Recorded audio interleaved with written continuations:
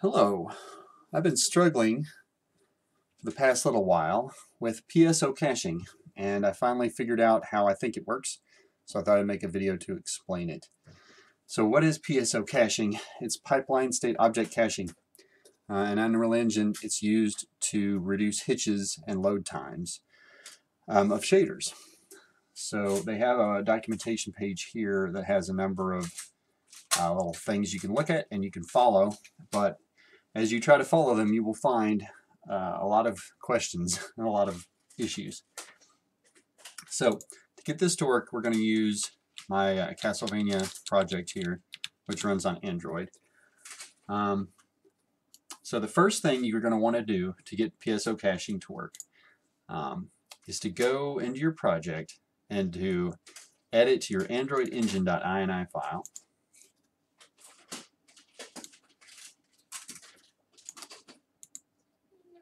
Apparently it's empty.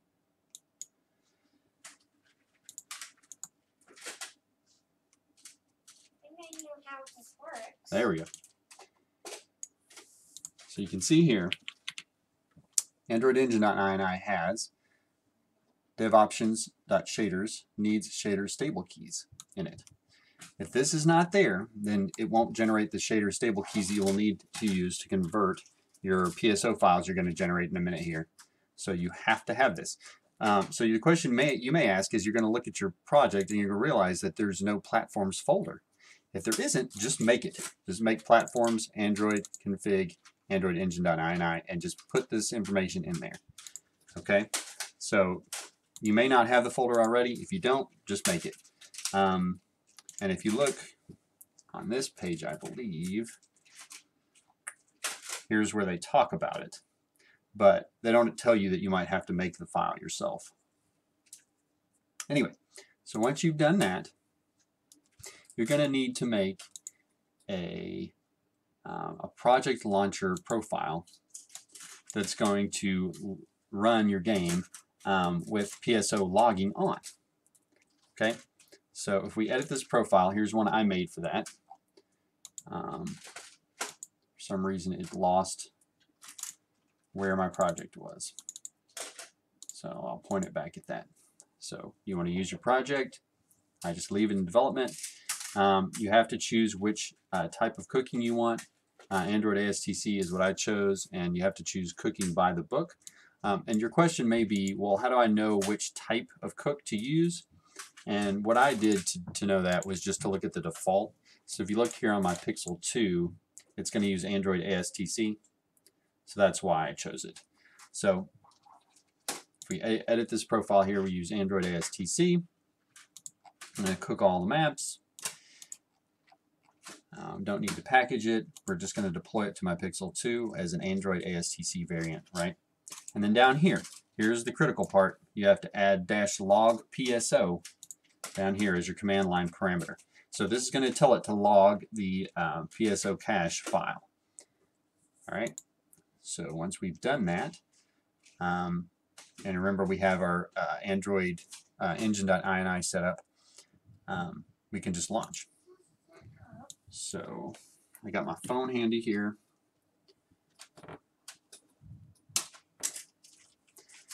So we will launch the game.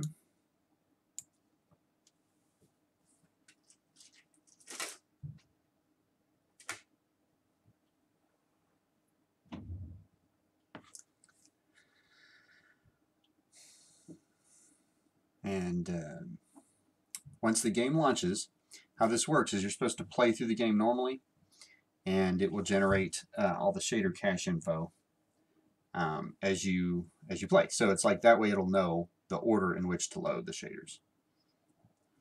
So right now it's uninstalling it.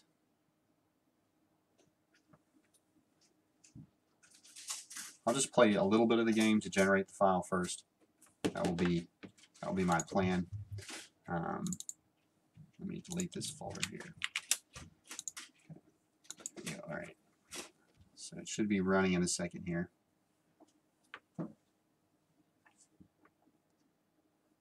So it's removing it. So it's doing all this with ADB, right? Android Debug Bridge, which is how you communicate.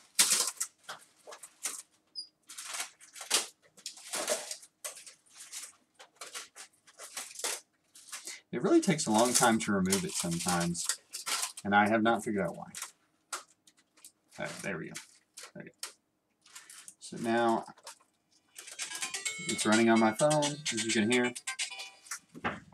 So I'm going to play just a few seconds here to generate the file.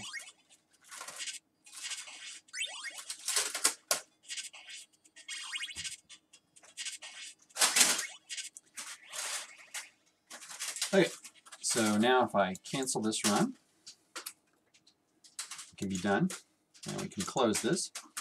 Now, I can go here to my PC, and if you look, here's my device, the Pixel 2, and if you go to UE4 game, the name of your project twice saved, you will see a folder now called CollectedPSOs. It will have a file in there. You want to copy that into a folder you make in the root, like that. Maybe. It did not copy it. Alright, so I'm going to unplug my phone, plug it back in,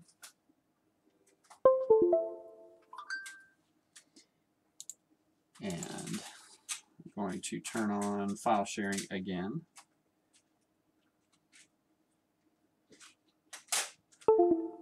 That. Okay.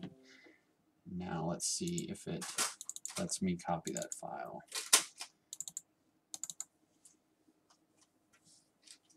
Pennsylvania, saved. Okay. Copy. Paste. There we go. All right. So we now have that file copied, right? Okay. So the next step that we need is we need to build it, but we have to copy some more files here. So let's go to our project folder. And if you go into saved, cooked, you'll have a folder for the thing you just ran, right? You want to get Castlevania metadata, pipeline caches, and you will have these files here now. Okay, so let's copy these and put those in that folder as well. Okay.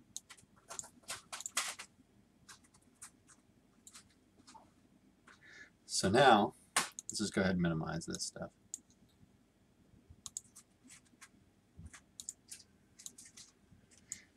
We're going to have to call an engine executable. So this executable is going to be where your engine is. So I'm going to go to 426 engine, binaries, Win64, and we need UE4 editor - command. Yep. So let's create a shortcut here. Okay. Now if we go to the properties of this, let's just copy the target. And I'm going to open this. Just make a new file in Visual Studio Code here so that we can see what I'm doing. So here is what I'm doing. So we're going to have to add some stuff to this target to run, to cause it to build this, right? So we're going to need a link to our project file. So let's make a new folder. It's the first argument. So go to my project. There we go. And copy the path of that. So copy that. Yep. So that's your first argument, is your uProject file.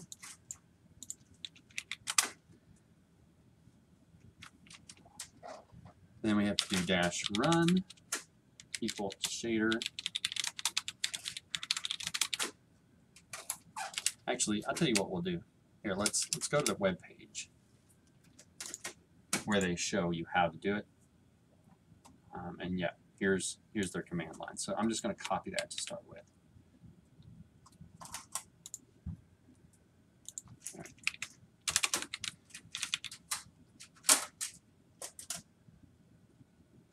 So you see here, here's the first argument is the name of the project. So let's just go ahead and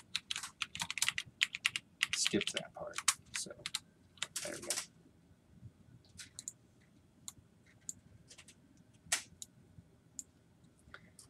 So what is happening here? So we're going to call that executable. We're going to tell it to run on that project. We're going to tell it to run our shader pipeline cache tools and expand where we are in PSO caching, right? These pipeline cache files into some new ones, and then it's going to name it that thing at the end. So this is a problem. This name, you need to make sure it matches your project, right? So let's change this. And if you look over on the left side here, look at how these are named. So you see it's Castlevania GL SL underscore ES 3 underscore 1 Android. So that's going to be okay, I think. If you get the name wrong, it won't work, but there's a way to tell. So let's do that first. Okay, so let's save it. Oh wait, no, not save it. Let's copy it. And edit this again, and we'll change our target to that. Okay. Now, let's try running it. I'm just going to run it as administrator. Okay. Here we go. It's thought I saw failed. Let's see.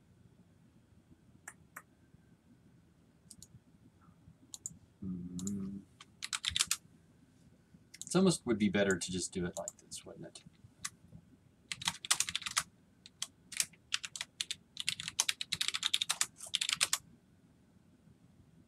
All right. And then let's run it from here.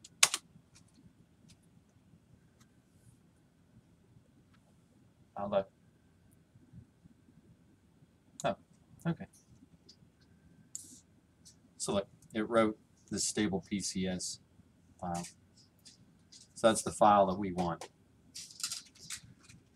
Castlevania GLES 31 Android stable.csv. So you might think, well, okay, where is it? It didn't appear in this folder, right? And it doesn't. It puts it in with the binaries. So let us go find it. So if we go into File Explorer, go back to the engine,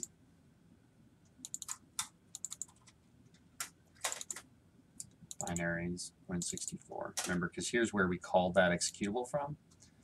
So now if we go in here and we search for star.csv, see here's our file. So let's move that here. All right, so all that work to generate this file, right? Now that we have that file, what do we do with that?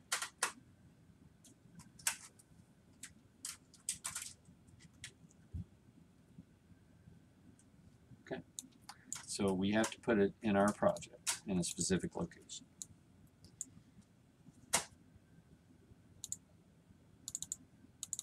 Let's go to your project, go to Build, go to your platform, and then, actually, I think it's Android. Yeah, build Android. Now we need to make a folder. PipelineCaches. All right, now let's put it in there.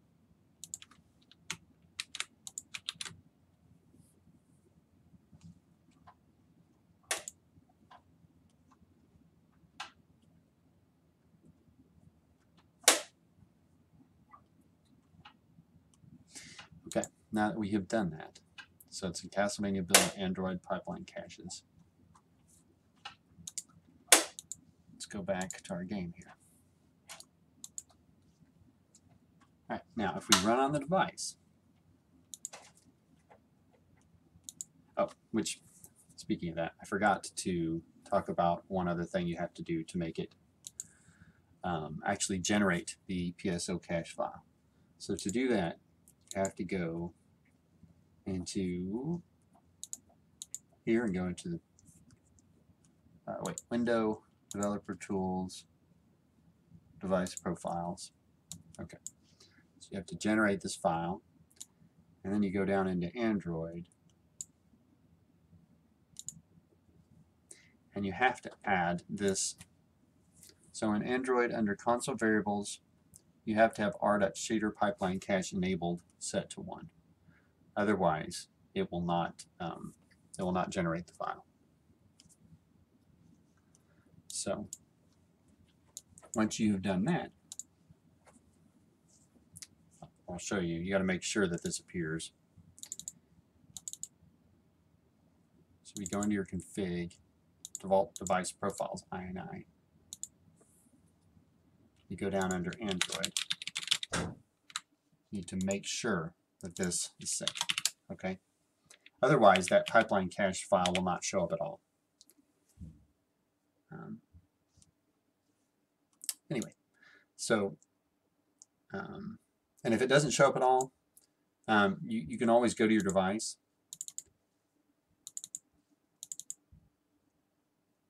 and you can look at saved logs, and this log file will actually show you where it failed to save.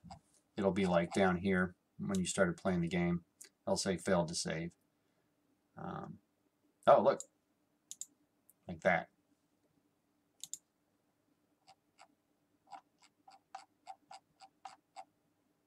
Let's see. Oh, look, it saved it there. Yeah, so it failed to save it once, and then it saved it. So anyway, you can look in your log to make sure that it worked.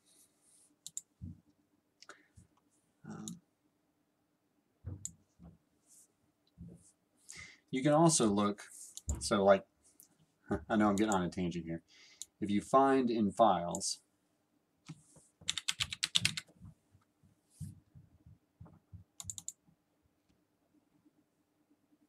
you can see here where it failed in the engine, and you can see what it's checking. It checks this command line, and it checks this other value here. No, let me show you. There it is. It checks these two CVARs, right? Shader Pipeline Cache Enabled and Shader Pipeline Log PSO. So otherwise, it will throw out trying to do that.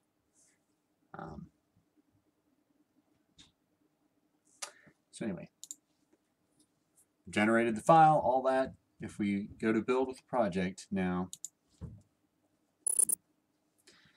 we should see that it's using it.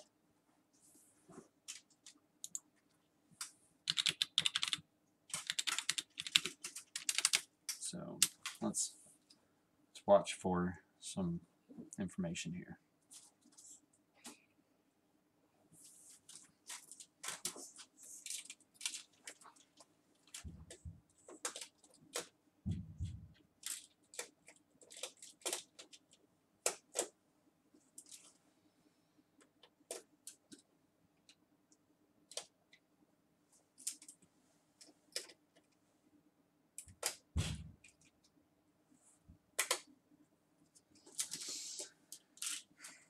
I don't know why it has to redo some shaders here.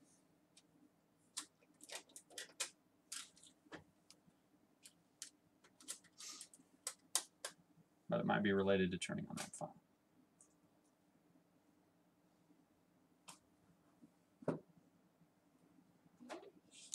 So if I search for, so if you look here, if you search for pipeline, shader cache tools, see, look, it says it's loading that file. See? So if something went wrong, you would see here, right? So make sure you check your log shader pipeline cache tools, which will tell you whether or not your file was in the right location and that it was named the right thing. That's how you can check.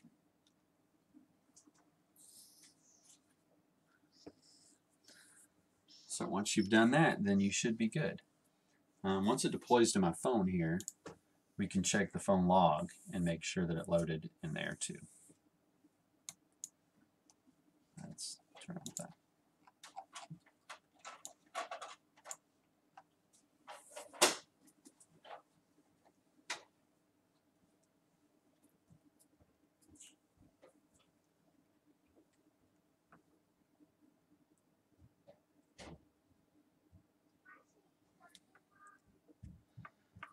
Let's see. Oh man, it takes so long to do this part. So let's just reiterate how you do this, right? So the first thing you do is you make yourself with Windows Developer Tools device profiles. You go in here and use this to tell Android to enable the that one console variable, right? Okay, now loaded my game. Once you've loaded that console variable, you've turned on this ability to do this, right? Then you make a launch profile with the project launcher to tell it to log the PSO file, right? Then once you log the PSO file, you copy it to your hard drive in a specific location so that you can copy the shader stable keys there, then use that engine binary to combine them. Then once you've used the engine binary to combine them, you have to go find the file, and then you have to move it in the right location. So as you can see, there's a lot of things to go wrong here. So anyway, so the game's now running on my device, and I didn't notice anything, of course. So I'm going to cancel this, and let us go to the device again, and hopefully we can see in the logs that it looks like it was using it.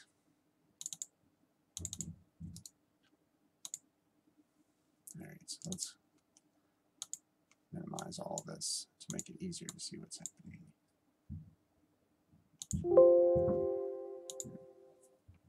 All right, so did it use the PSO cache? Let's see. Okay, so I searched for PSO, and if you see here, it says open pipeline cache, and here it set the base record for it. Here it opened the cache file with 8 entries, and it used it for precompile. So I believe this means that it worked.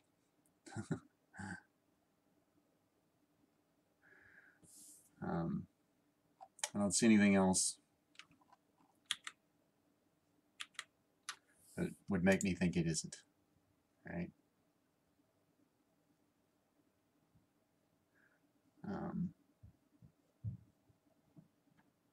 I wonder if there's like a pipeline. Let's see. Yeah. So it read that file, it opened the file. Yeah. Right there. And it completed it here. And it batched, I guess it paused batched, it resumed.